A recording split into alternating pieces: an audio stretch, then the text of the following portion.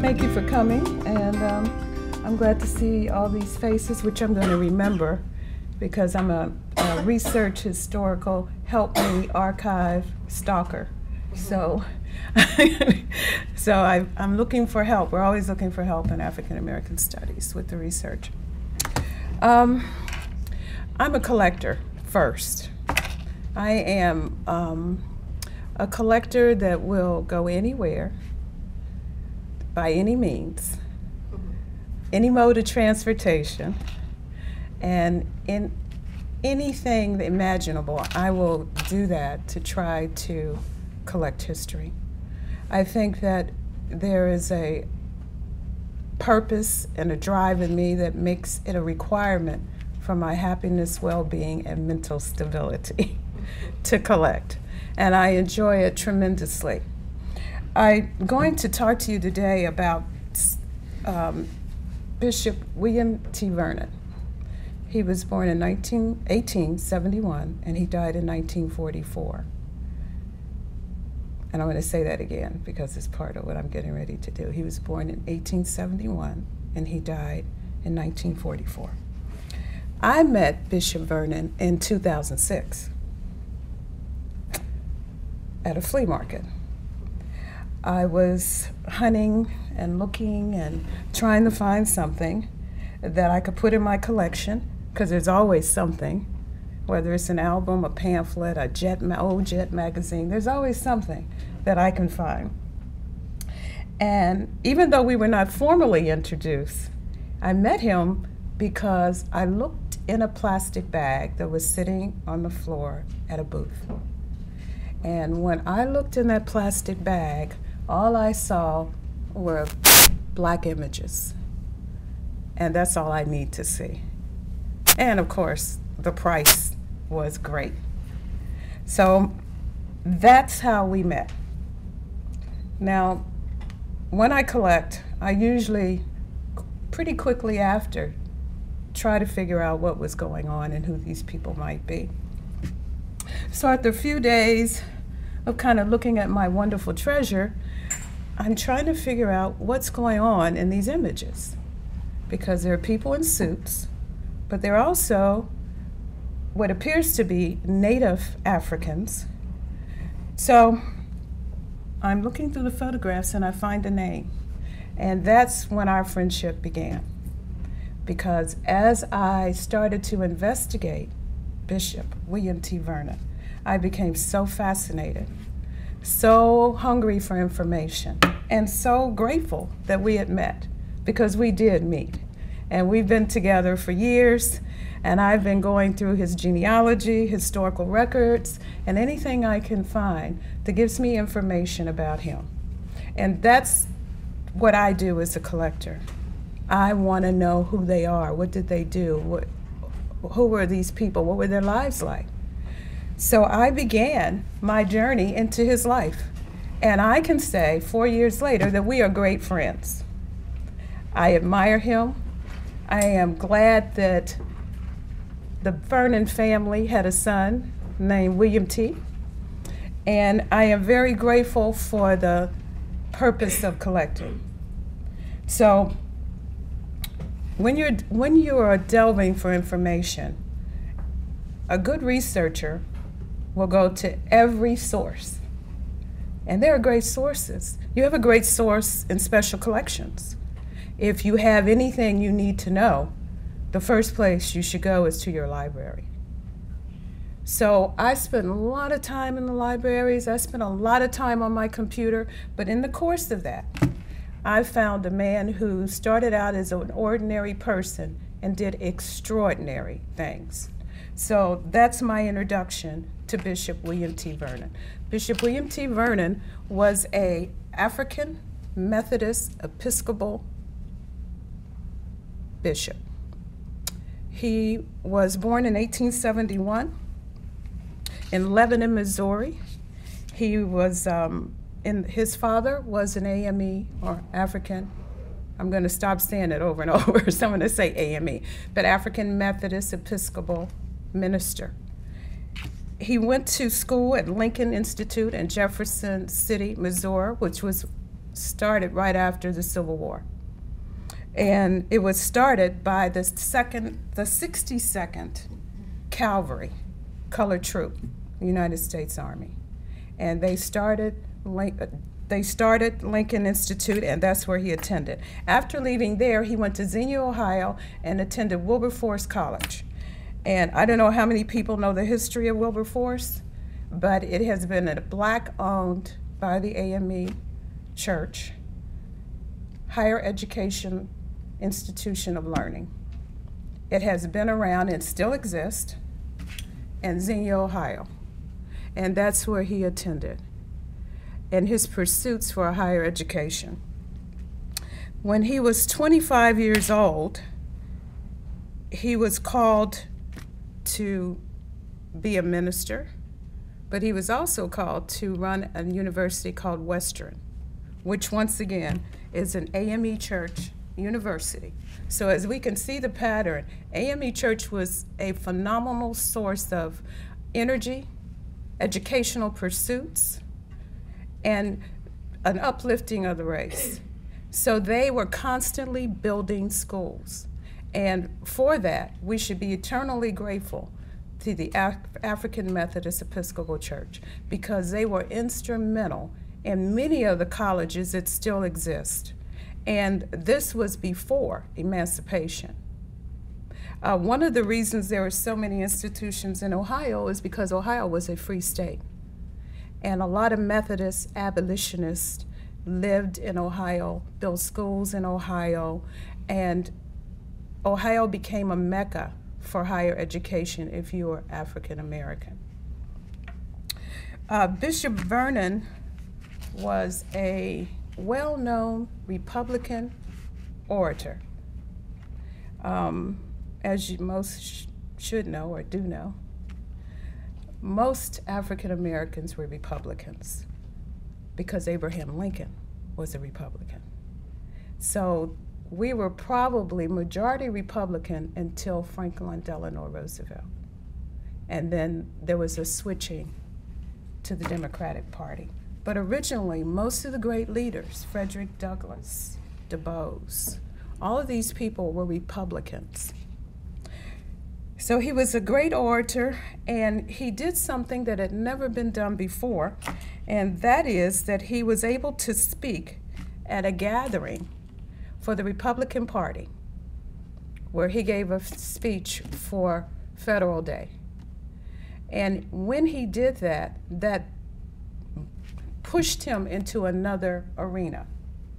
And I think that as I was studying his life, one of the things that was so extraordinary were that he had all of these opportunities, but he was smart enough and aggressive enough, as I learned later through going through records, to command, his presence commanded attention. It gave him a kind of different light on his life. So as he is progressing, he's 25 years old, he's head of a university, he's climbing up in the Republican Party. And he meets a lady named Emily Jane Emory. Her father was also an AME bishop. She also attended Wilberforce University. And when she graduated, she became a teacher at Western. She was teaching mathematics and Latin. And that's where she met William T. Vernon. And they married several years after that. She was a energetic, described as kind, very intelligent. Not only did she write Latin, she spoke Latin and she taught Latin. And her mathematical pursuits are still recorded at Western, of some of the things that she innovated. Her and her husband expanded the university, the buildings. The governor gave them money, which was another unheard of precedence, because it's coming from a Republican legislation that was not necessarily sensitive to the needs of African Americans. So I think as we look back on it, I see people doing things that I don't know if I could have navigated that life, because they're only 20 years, 30 years out of slavery. Their parents were born into slavery, but they have managed through the AME Church and their endeavors to educate themselves and move themselves up. Well, Bishop Vernon was working heavily in the Republican Party, recruiting, getting voter registration done. He was doing all these great things. And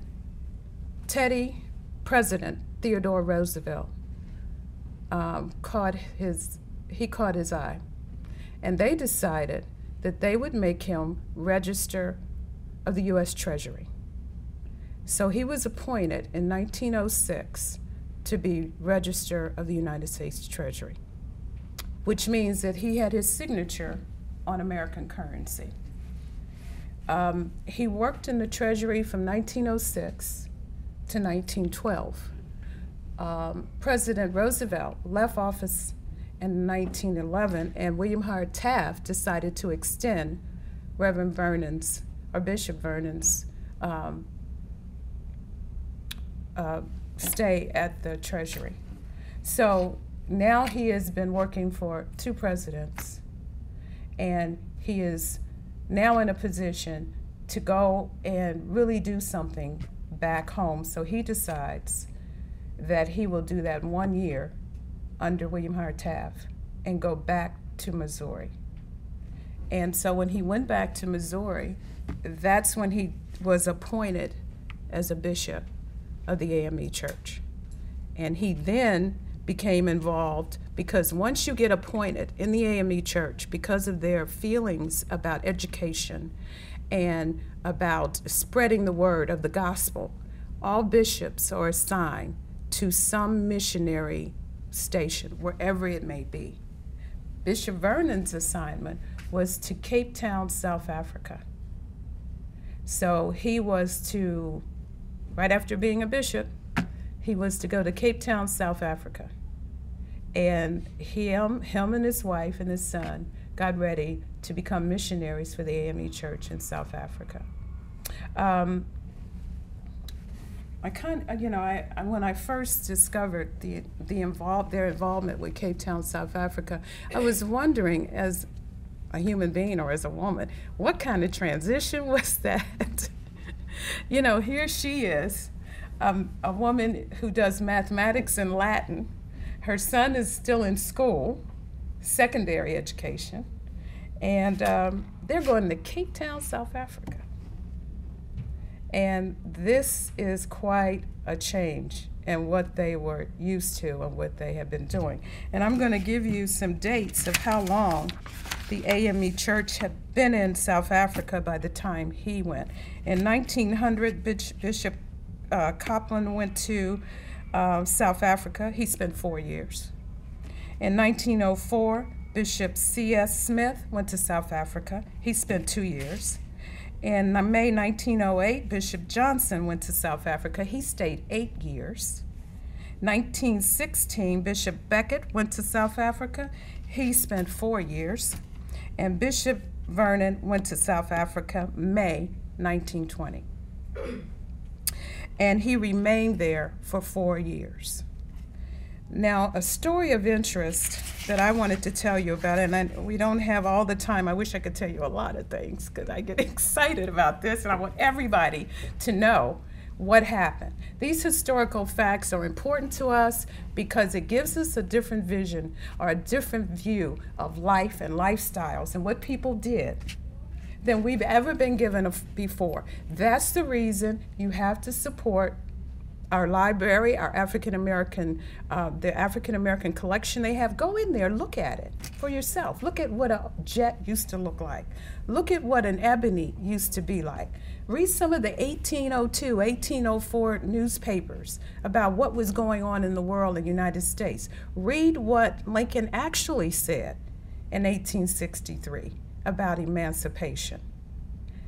You empower yourself with knowledge. You give yourself a sense of what lives were like, then you know why your life is the way it is. All lives are the same. People live them. And we have to understand how we got here and why and what happened in this country. There were some wonderful things that happened because during all of this time, when Bishop Vernon is packing his clothes, the Klan has gotten a resurgence. 1920 was a big year for them. So there was a lot of things going on, lynchings, burnings, people were being denied rights. They were passing legislation that was taking the rights that were given to them away. So all of these things are going on, but he is getting ready to go to South Africa for his missionary work. And what happened is that they left on December the 2nd, 1920, was him and his wife. They had all the proper papers. I looked up their passports in the immigration records. And on their passports, that's how I learned his father's name was Adam, because it's in his passport record. And in his passport, you can see that they have all of their stamps, all of their images, everything that they were supposed to have are in those passports. So they leave on December the 2nd, him and his wife. They go to London, England. In London, England, they have to now get through the immigration process. And as they had letters of recommendation. Not only did Teddy Roosevelt write him a letter, but so did President William Howard Taft wrote him a letter. And the bishop, and it said that he was a bishop and he was a former registrar of the United States Treasury. On December the 17th, 1920, Bishop Vernon and his family embarked on their journey at Southampton, England. That's where they boarded their ship for Cape Town, South Africa. They arrived on Saturday, January the 8th, 1921, and when they were ready to disembark on their arrival, they were detained by the immigration officers. They were informed that they could not step on the land of South Africa because they were considered undesirables. They were escorted under guard to another ship, which was going back to England. So here they are, educated, learned people who are here to work with the church, build churches, build schools, and do whatever they can for the people of South Africa. So someone got in touch with the consulate, told them of what was going on in Cape Town, and they asked them to please allow them to land.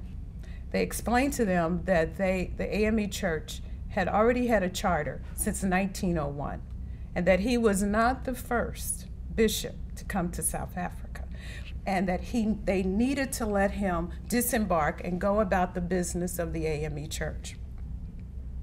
They kept them for 3 days and 3 nights with guards with guns, and they gave them the reason to why they did not want them to enter their country, and they were detained under an Immigration Act of the Union of South Africa, number 22, which reads, any person or class of persons deemed by the minister on economic or on the account of standard and habits of life that are unsuitable for the people of this union, or to any colored persons, as of November 1913. So what happened was the AME Church had all of their lawyers and scholars start sending letters and telegrams saying that they had to release them, that they have a right to be in that country, they have a charter to be in that country. And on the 4th day, 2 hours before the ship, the SS Durham, was returning to England, because of the pressure on him from the president and former presidents of the United States, they allowed them to disembark and go into South Africa. There's a letter in the special collections, or I hope I gave it to special collections, that Emily Vernon wrote to her friend. And in the letter, she describes a situation that she calls necessary but desolate because of the accommodations. They were literally living right up on the tribal grounds because they wanted to build these churches, they wanted to build schools. And in one of the photographs, you see one of the schools they actually built, and there she's teaching them just basics of mathematics. In the letter, she talks about the dust, she talks about the language barrier, and she talks about the fact that there are other nationalities that are also in that area that are segregated and that are basically off limits to them. She expresses her desires to stay and do all she can, and it is a very beautiful letter and talks about the human character, how people really, when they are dedicated to what they believe, how they will live their lives regardless to the circumstances and the conditions. I think what I learned most from studying them are how they overcame some of the things. I don't know if we could do it. I don't know if we had the stamina or the wherewithal to endure those kind of humiliations and indignities. Bishop Vernon stayed there 4 years, and the church, that's the finished product that they were determined to get done before they left. All of these images, by the way, and probably maybe 50 more, are in special collections, documenting their lives. That's the train that they stayed on for 2 weeks before they got accommodations in South Africa. They actually lived on that train. And there was not only them, but it was a delegate of 3 other families that came with them. There you see some of the youth of the area, and they have their ostrich eggs, which they use for water. So it was just like a thermos for them. They kept their water in that. They traveled with that because it was dusty, it was hot, and it was dry. So those are the kids, and that's Bishop Vernon and his wife. There's Bishop Vernon and some of the visiting delegates, is what it says under the photograph. Visiting delegates from the AME church that came to pay them a visit. That's Bishop Vernon, his son Adam, and his wife Emily.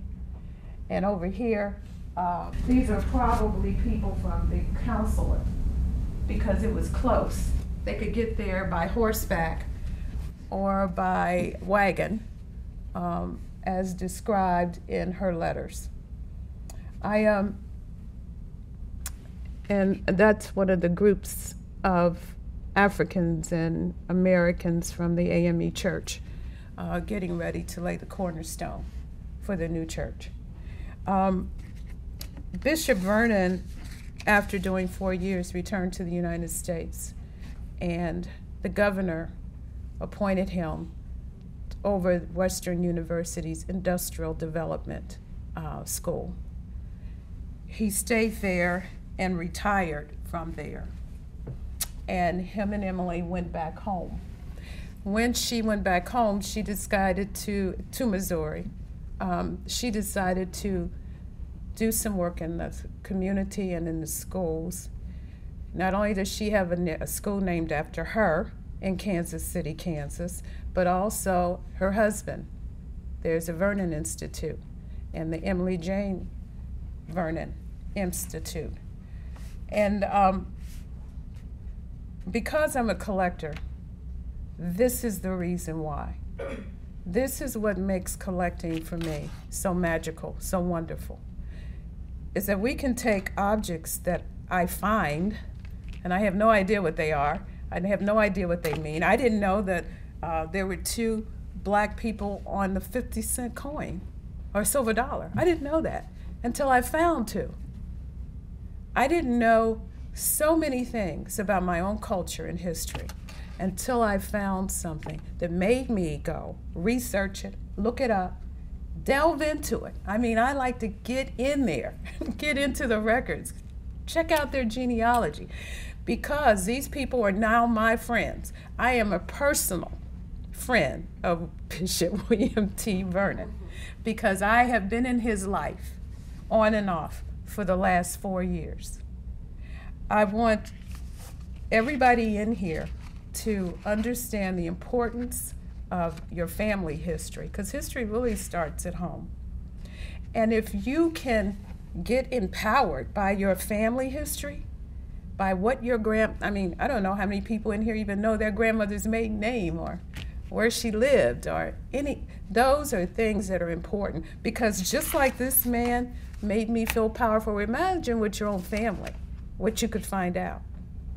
So we have to always remember history. We have to always support our African American studies, or whatever you want to do. Just do it with fury, do it with passion, because this is important. And I hope that somebody in here will be touched by it and it will become important to them, because we all have the power to make changes. And people like Bishop Vernon came before us, and he still lives, because he lives in me, and he'll live in the people who research him after this. So every life is important. He did wonderful things, but so did tens of thousands of other people. And we need to make it our business to find out, our community leaders, the people that went to UCF. Who were they? Who was the first African American student to graduate? All of those things are things that we can use to give to our children, to help them to better understand the reason you are here. And that's for higher education, to better your lives and be a contribution to your community and your country. So I hope that you will support Special Collections. Look in the collection. Maybe there's something in there you want to find out. But don't forget, we always like to have volunteers or people to help us out. So if you feel that you got an hour or two, don't hesitate to not sleep in and come over to the school and give us a hand. I'm Carol Mundy. I collect African American artifacts, history, documents, pamphlets, photographs, anything. And if you got something you don't want, we have a repository. You don't want grandma's photographs? Give them to Special Collections. I know Lila's loving this. Give them to Special Collections. I just want to thank you. I want you to walk around and look at the photographs. Do you have any questions? Anybody want to know anything? Yes, Eric? There are two stories to the items in your collections. There is the backstory that the forward story that you just been telling us about Bishop Vernon, but there is also another story about how that bag of goodies got to be in that flea market, yard sale, estate sale, wherever you find it. How did that? Well, I think what happens, and what I found, and I've been doing it for 25 years, I am the daughter of an antique collector named Carolyn Mundy. She didn't collect African American, but she amassed a wonderful collection of glass, Steuben, Lilac, and most of you don't even know what I'm talking about, but she was a collector. And as a kid, I was the little girl she was dragging to the station wagon to go with her, because my brothers weren't required, but I was required. And I thank her now for the gift of collecting, because I actually got it from her. But what I found, and when I came to Florida, now in Ohio, it was different because there was a lot of history around. We had, because we had Harriet Beecher Stowe was in Cincinnati. A lot of abolitionists lived in Cincinnati, so Cincinnati was full of historical sites. I didn't even think about it at the time, but as a kid, I could walk through the Harriet Beecher Stowe house and look around and go down into the underground tunnels of Cincinnati. I didn't think about it. It was part of our everyday life. But what I found is, unfortunately, families do not regard. Now, I can't talk about other families. I can only tell you my experience with African American families, that if you inherit your grandmother's portrait or her mother's photographs, are you going to keep it? Or are you going to look at it and say, I don't know these people, I don't know what I would do with this, and it goes to the Salvation Army or the Goodwill. I could never have amassed 5,000 pieces, 27 life-size portraits from 1870s to the mid-1900s if somebody had not discarded them. And to me, that's a travesty. That we would take our family heirlooms and discard them in yard sales. And that's what happened. I go to flea markets, I know I'm going to find something. I'm not even worried about it. Whether it's a painting, a photograph, somebody's prized collection of jets from the 40s and 50s, because they're being discarded.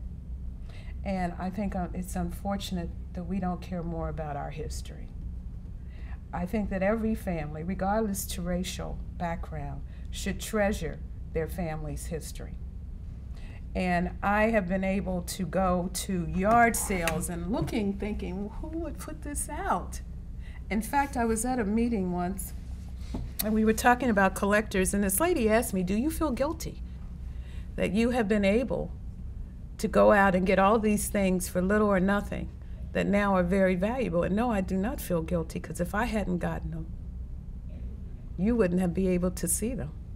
I wouldn't be able to share it. I got them because I knew they were important. I got them because I felt it was my purpose, my passion, and I did it with all of me. Even though I was a single parent of 4 kids, I found enough money to pay for my house, to pay for my kids, and to still have money to go out. They have numerous stories of my escapades. 2 of my kids won't even go with me anywhere unless they know it's a movie or a restaurant. They're like, oh no, you're not getting ready to trick us. So most people who know me, their experiences are that way. Because if I'm riding down the street and I see anything that I think that I can salvage, it's brakes on. I have my kid in the trunk where I can change my shoes, put on a pair of pants, and I'm there. I don't care about getting dirty. I don't care if it's raining. I have taken signs off of buildings, and if I couldn't get the sign off, I had paid somebody. You're like, could you come over here and get that sign? So for me, the stories are, it's just a lot of them. But it's because that passion and knowing that I have a purpose. Because why would anybody want to fill their house with straightening combs and plows and ice cream churns and scrub boards? To me, it's all beautiful. It's all wonderful because it's documenting history. And ordinary people is important, our community, people who lived in our communities. I know everybody in here has a story about some lady or some man in their community. So when they said I had OCD, it was okay. I'd be like, are you still gonna help me? I know I'm crazy, but could you help me get this in the car? So I think what Eric is bringing out is that we need to be really mindful. I mean, I don't know if you even know what your grandmother has, but I bet if you go through it, there'll be something in there that you go, wow, I never knew this. I never knew she was a Delta. I never knew she belonged to this organization or that organization because, I mean, what do we know about our grandparents, our great-grandparents? So I want everybody to make a commitment to try to find out, try to keep information, so you can give it to your children and your children. Because I hope that my grandchildren's children will be able to come here and see what I was able to collect. And it's very important to me. So if you don't want it, Grandma doesn't want it, you can call Carol and I'll come and get it. Because I just think it's that important. Anybody else have any questions? Okay, well it was, okay. Okay. Because I told the class about my favorite item in your collection. And I told them how you continue to tease me. You probably forgot it by now. Which? Oh, well, I mean, I love the Buffalo Soldier. I do too. I love the Buffalo Soldier items. I got Buffalo Soldiers in New Orleans. New Orleans was one of my haunts because I purposely changed my position of employment to the airline. And the reason I decided to go with the airline is because I could go anywhere I wanted for free. So my aim was to get into that city, get a hotel room, drag one of my daughters who usually didn't want to go. Well, I promised to feed them, and we'd look around, and we would go through the shops. And I went into an antique shop, and he has a lot of nice things. And I said, well, do you have anything else? And he was like, no, I don't have anything else. And his son was like, yes, you do, Daddy. Back there in the table in the back, you remember that stuff? And he's like, oh, yeah. And he goes back and brings out a box. And in that box is a 1871 10th Cavalry, the Buffalo Soldiers, muster roll for the whole quarter, all handwritten out. 24th Cavalry, Buffalo Soldiers. It's just this huge box. And I'm looking at it thinking, I don't have the money. There's no way. But I know he probably could see that I was holding on to the side of the table. So I asked him, I said, well, I'm kind of interested.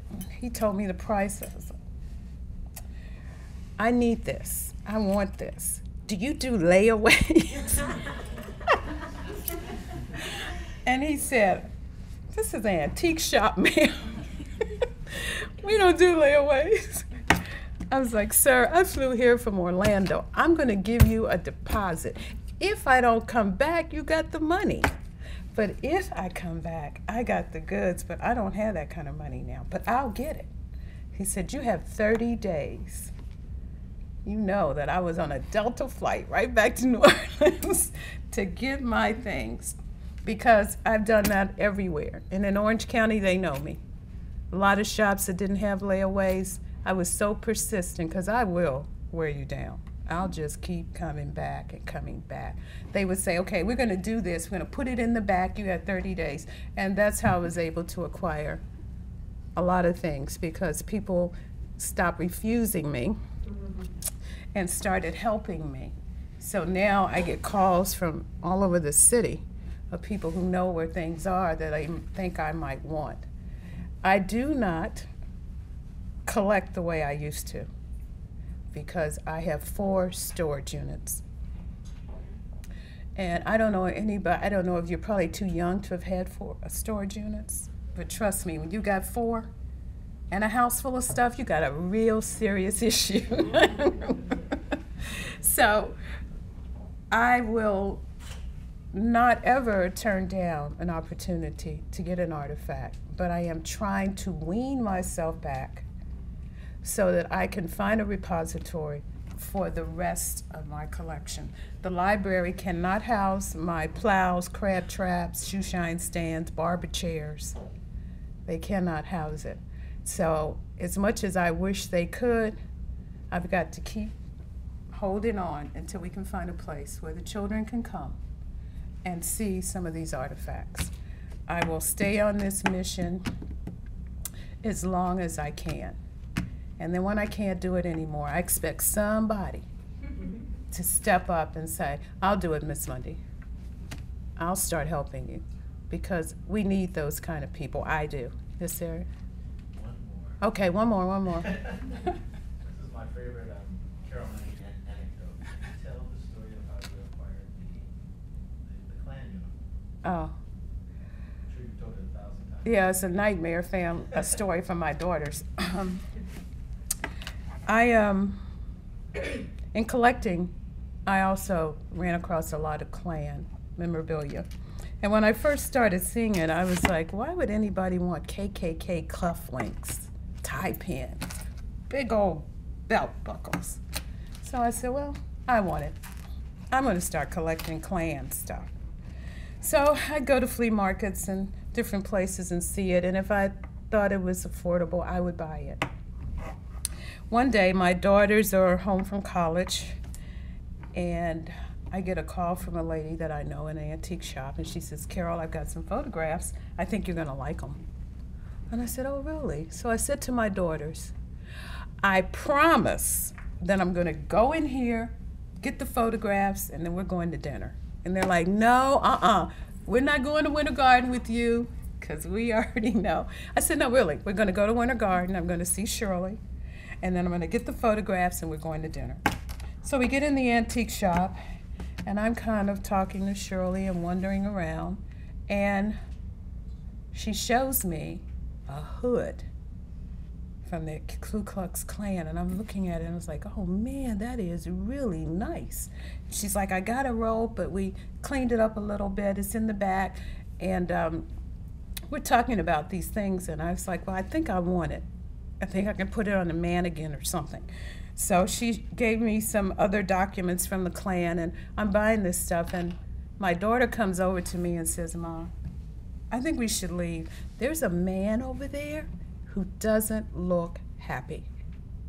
So I was like, what man? And I kind of look around, and there's this tall, blue-eyed, blonde guy giving me the eye. You know how you get the eye? So I said, well, you know, I have to finish my transaction, and then we'll go. So she puts it in a bag, and we get ready to go, and she goes, Ma, I think we should go. Let's just go. Do you have to get that today? Can't you just leave it and then we'll come back? So I said, well, what's the problem? She said, I just feel uncomfortable. I don't know what's going on. He's walking up and down the street on his phone, coming back in. So finally, I'll wrap it up, and my daughters are anxiously trying to get out of there. And we get outside, and we are greeted by 3 gentlemen, one of which was the guy that was inside the antique shop. So on their faces was this fear that you see.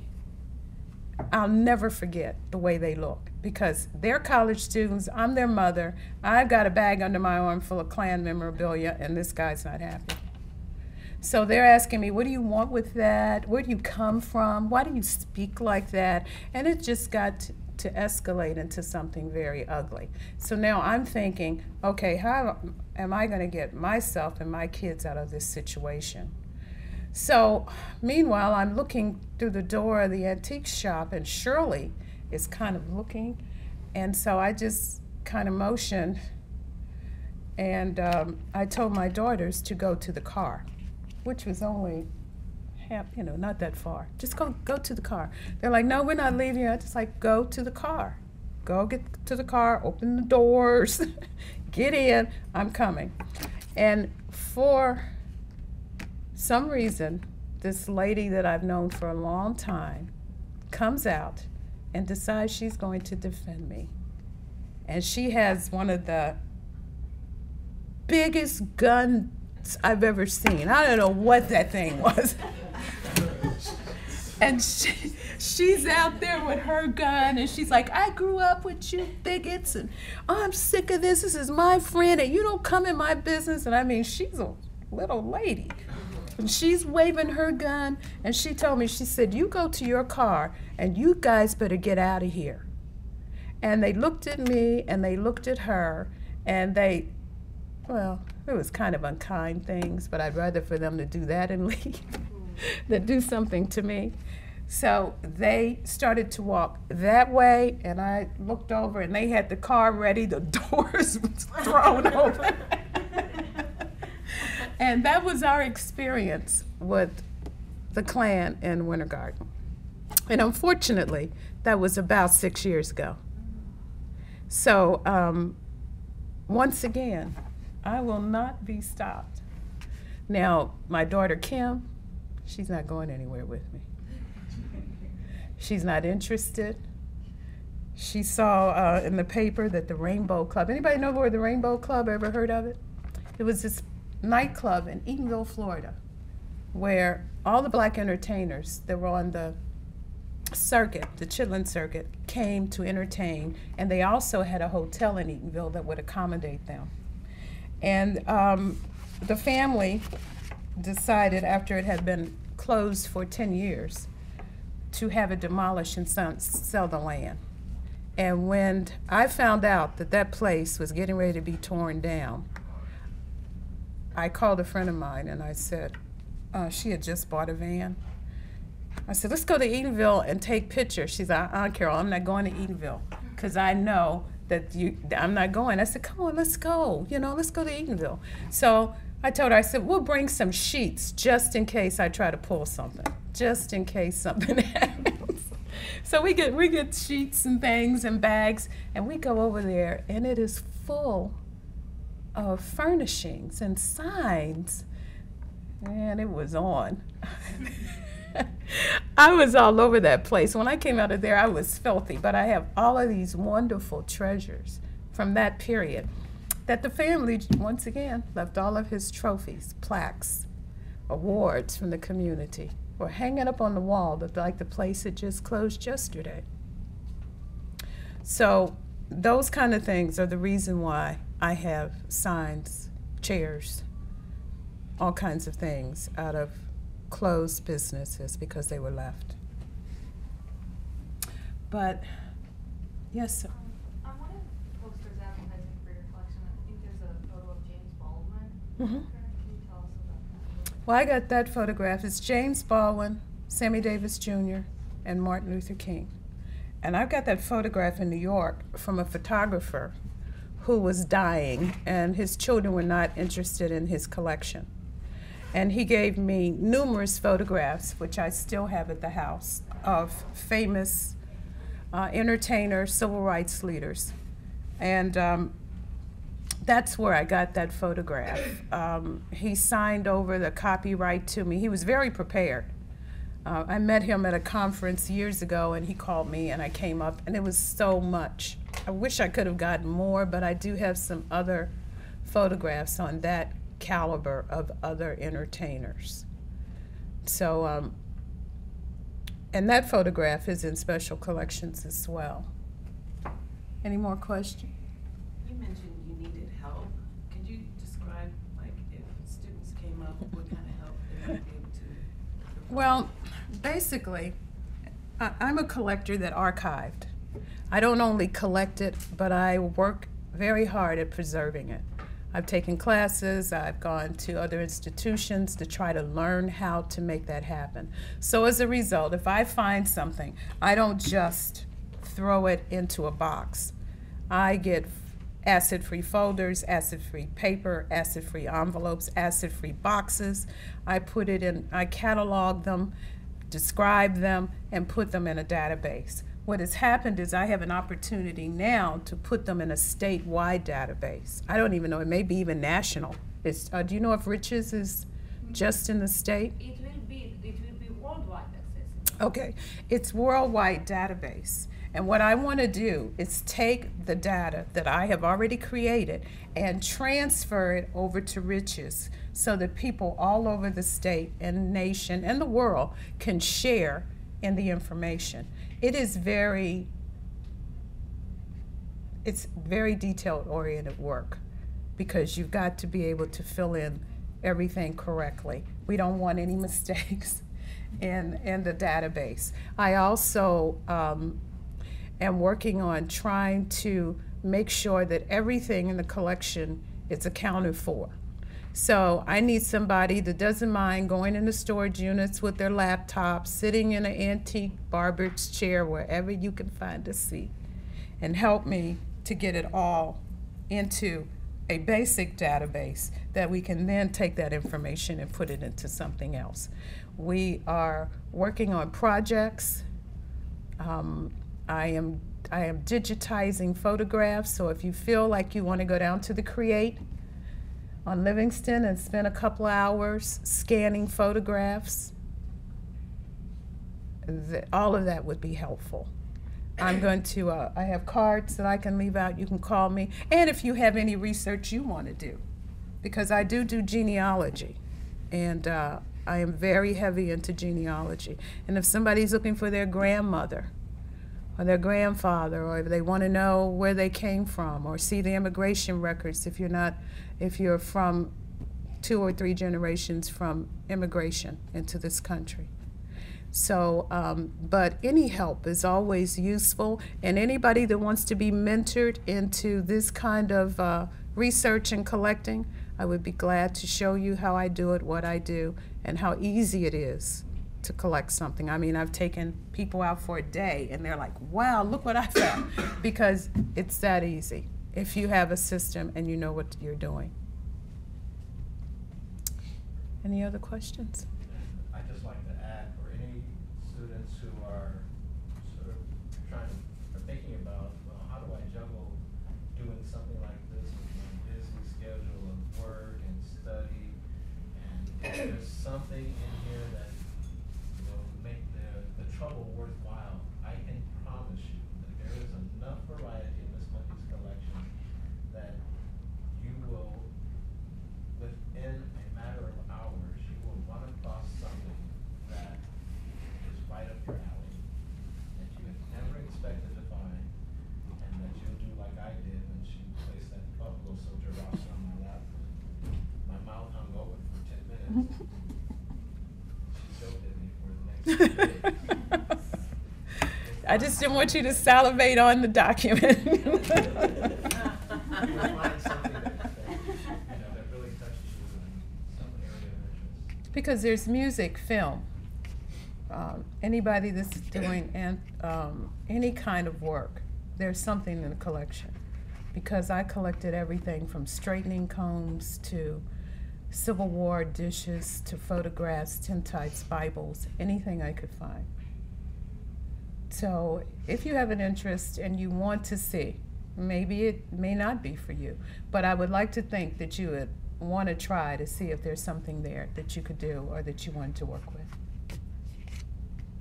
Any more questions? Well, let me say that it was my pleasure always to talk to young people and everybody else that's here.